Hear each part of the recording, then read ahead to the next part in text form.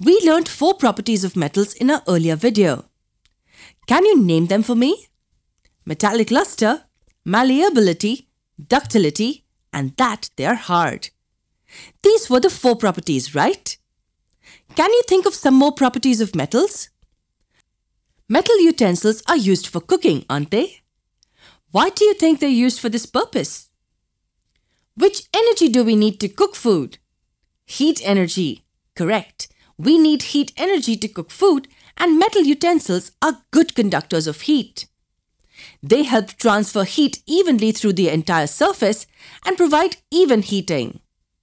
No doubt, most metals are known to be good conductors of heat.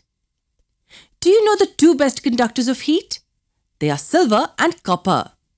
2 other metals like lead and mercury are comparatively poor conductors of heat. Electric wires were also made up of metals, right? Why is that? It's because they are good conductors of electricity too. If we have a battery and a bulb connected in a circuit with a metal wire, you will see that the bulb will glow where the switch is closed.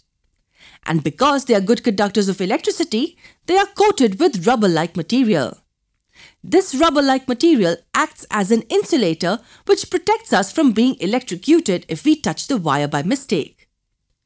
Do you know any other property of metals? What happens when we strike a metal on a hard surface? Like utensils banging against the sink. Can you hear a sound produced by metal? Yes, this is another property of metals. We can call metals as sonorous, meaning they produce sound when hit against a hard surface. No doubt, school bells, church bells, or the bells in a temple are made up of metals. If these are the characteristics of metals, what do you think will be the characteristics of non-metals? In simple words, just the opposite of metals.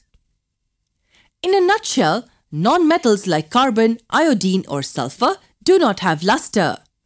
They do not shine and are brittle in nature. What do we mean by brittle? They cannot be beaten into sheets or wires, as most of them turn into powder when hit by a hard substance. Non-metals can also be gases like oxygen, hydrogen or solids like carbon, sulfur, etc. Do you know of any non-metal in the liquid state?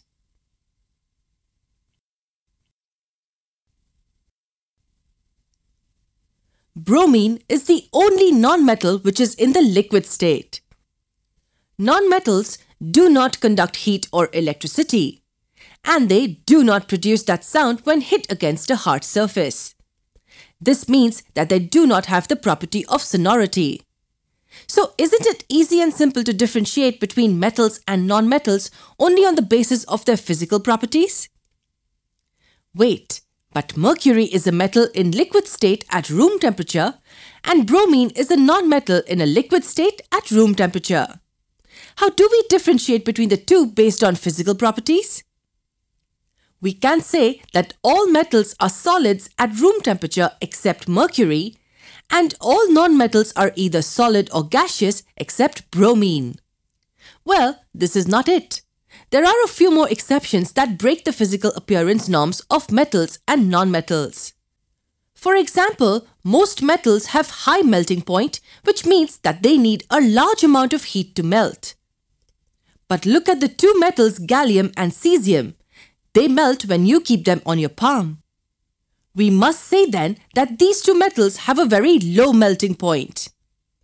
Look at another exception in non-metals. Iodine, for example, is a non-metal, but it has a property of the metals. Can you point out which property I'm talking about? Correct, the luster. Iodine has shine or luster, which is technically the property of metals.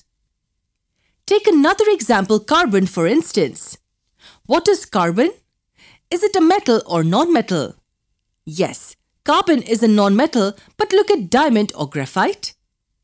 They all come from carbon. They are known as allotropes. The different forms in which carbon can exist are called its allotropes. Let us look at the allotrope diamond of carbon. It is known as the hardest substance and has an extremely high melting point and boiling point. Aren't these the properties of metals? But it is surprising that diamond is an allotrope of carbon, which is non-metal. Diamond too is a non-metal which strongly exhibits the properties of metals. Now that we know of so many exceptions, do you think it's easy to differentiate between metals and non-metals based on their physical properties? I doubt that, but don't worry. There is another way out of this. It is to differentiate the two based on their chemical properties. How is that done? For that, you will have to watch our next lesson.